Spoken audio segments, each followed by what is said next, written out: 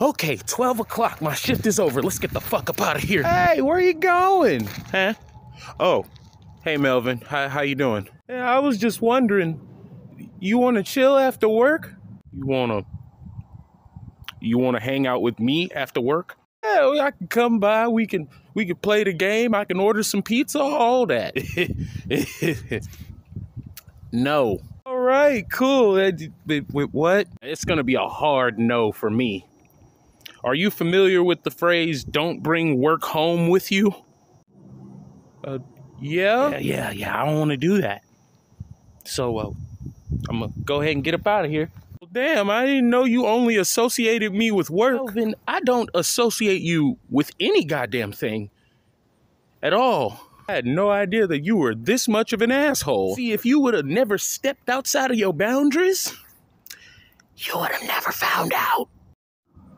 Why you don't want to hang out with me? See, who you bring to your house is a clear reflection of who you are as a person. And I don't see you when I look in the mirror, so... What the fuck is that supposed to mean? It means that I only see your ass at work. Keep it that way. I don't remember you being like this at work. I ain't got no fucking choice but to be nice to you motherfuckers for the sake of a goddamn paycheck, all right? Why are you making this shit so difficult? Go away.